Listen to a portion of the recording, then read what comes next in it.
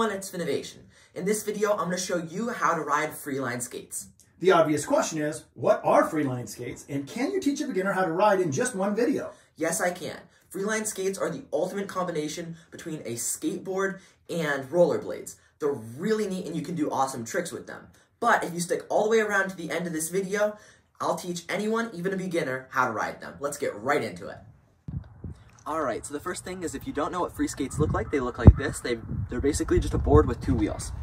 Now, how you're going to get on it. First off, if you ride a skateboard and you know that you either have a dominant foot, then it's going to be the same thing for this. So like, if you ride a snowboard, anything like that, go with that. If you don't, that's totally fine. This could be the first thing you learn and you'll be okay. So now, how I get on these things is mine have a right and left on them. They can either be on the bottom or the top, so just kind of look around because what side you get is important. And now, so the little deck that's on top of them, it's important that you put your feet right on top of it. So you want an equal spacing between that side and that side, and you also want your foot to kind of be at an angle. So if you get them aligned, your feet should be together and they should be making a V shape.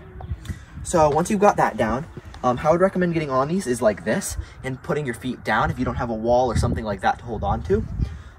So now the first thing you're going to try is just putting a push off the wall and just getting going. So this can be, you're probably going to look like this, but that's okay.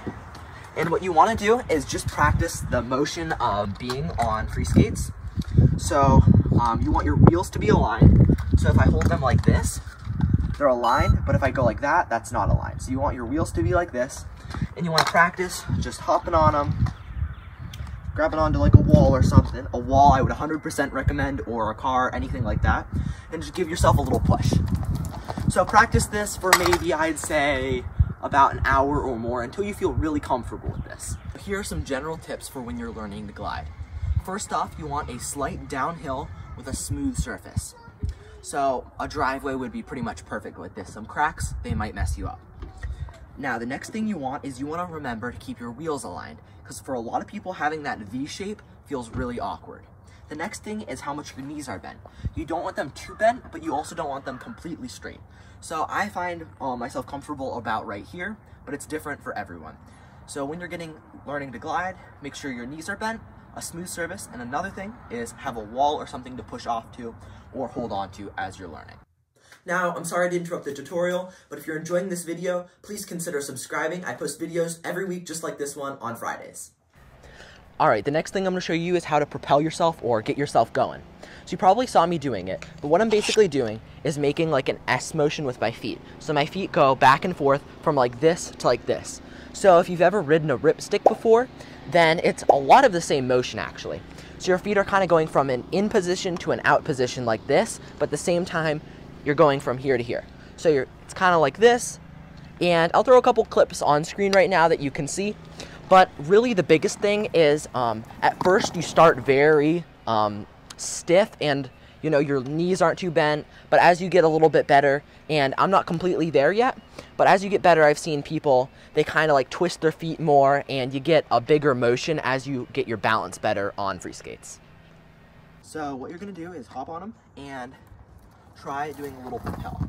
So at first it might look like that, and then you maybe get it a little bit more, get like that. Alright, so now the key to free skates is really just practice. So you get more comfortable as you're going and just better as you keep practicing. So if at first you're not getting it or you can't go up hills, just keep practicing and you'll get there eventually, I promise. Free skating is also a great workout, and it's also a ton of fun to do. Once you get good at it, it feels really free, hence the name free skates.